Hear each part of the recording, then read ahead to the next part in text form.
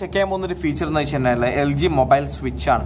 So ഇതെങ്ങനെയാണ് activate ചെയ്യുന്നത് പറഞ്ഞുതരാം. ഒരുപാട് ആപ്ലിക്കേഷൻസ് എന്തുണ്ട് അവൈലബിൾ ഉണ്ട് പ്ലേ സ്റ്റോറിലായാലും അതല്ലെങ്കിൽ ബ്ലാക്ക് മാർക്കറ്റ്സിലായാലും. പക്ഷെ അതിൻ്റെ ഒരു പ്രോബ്ലം എന്താണെന്ന് വെച്ച് കഴിഞ്ഞാൽ നമ്മുടെ ഡാറ്റാ സെക്യൂരിറ്റി അത്ര എന്താ പറയുക നല്ല രീതിയിലല്ലായിരിക്കും നടക്കുന്നത്. ഇപ്പം നമുക്ക് നമ്മുടെ മൊബൈലിൽ നിന്ന് വേറൊരു മൊബൈലിലേക്ക് LGയുടെ മാറണമെന്നുണ്ടെങ്കിൽ ജസ്റ്റ് നമ്മുടെ മൊബൈൽ സ്വിച്ച് എന്ന് പറഞ്ഞ ഓപ്ഷൻ ഉപയോഗിക്കുക. സോ LG സ്വിച്ച് എന്ന് പറഞ്ഞാൽ ഒരു ആപ്ലിക്കേഷനാണ്. അത് ഓപ്പൺ ചെയ്ത് കഴിഞ്ഞാൽ നിങ്ങൾക്ക് 3 ഓപ്ഷൻസ് കിട്ടും. ഒന്ന് USB കേബിൾ വഴി നമുക്ക് ചെയ്യാൻ പറ്റും മൊബൈൽ ടു മൊബൈൽ, അതല്ലെങ്കിൽ വയർലെസ് ആയിട്ട് ചെയ്യാൻ പറ്റും, അതല്ലെങ്കിൽ HD കാർഡിലേക്ക് നമുക്ക് എന്ത് ചെയ്യാൻ പറ്റും കംപ്ലീറ്റ് ബാക്കപ്പ് എടുത്തിട്ട് ചെയ്യാൻ പറ്റും. സോ ഇതിൽ ഏറ്റവും ആളുകൾ ചെയ്യുന്ന സംഭവം എന്ന് വെച്ച് കഴിഞ്ഞാൽ വയർലെസ് വഴിയാണ്.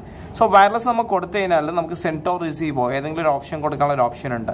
സോ ഞാൻ സെൻഡ് കൊടുക്കണമെന്നുണ്ടെങ്കിൽ വേറെ ഏതെങ്കിലും മൊബൈൽ, അത് ഈവൻ ഏത് ബ്രാൻഡ് ആയാലും ശരി, നമുക്ക് പ്ലേ സ്റ്റോറിൽ നിന്ന് LG മൊബൈൽ സ്വിച്ച് ഡൗൺലോഡ് ചെയ്ത് കഴിഞ്ഞാൽ അതിൽ യൂസ് ചെയ്യാൻ പറ്റും.